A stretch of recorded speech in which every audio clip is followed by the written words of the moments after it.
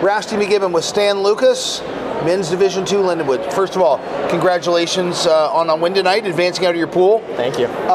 You guys are really developing a relationship/rivalry with Liberty.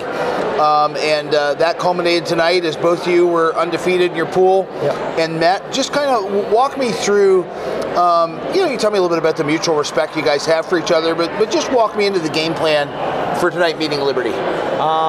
So during the season, our coach set a schedule so that way we were playing against them because we knew we'd see them here. We knew that they'd be a big challenge for us and that it was going to be us or them out of our pool.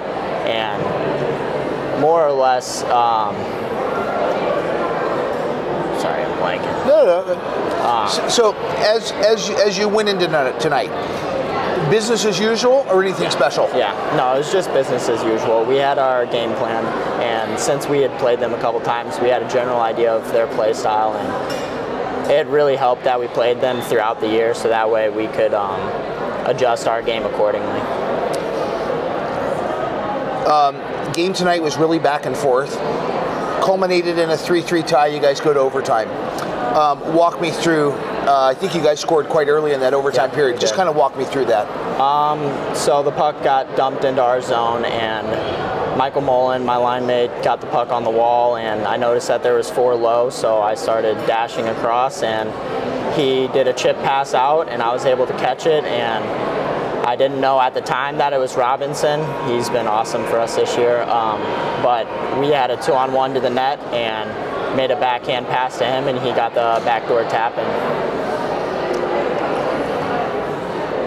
Essentially for you guys, this is a home game. Right. How awesome is it, one, to win in overtime in front of your home crowd? Oh, it's fantastic, especially because we have a lot of St. Louis guys and all their family gets to come, and it's really nice that there's not huge distance for a lot of people who want to come watch us.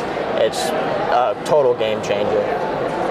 How awesome is it that you get to sleep in your own bed every night?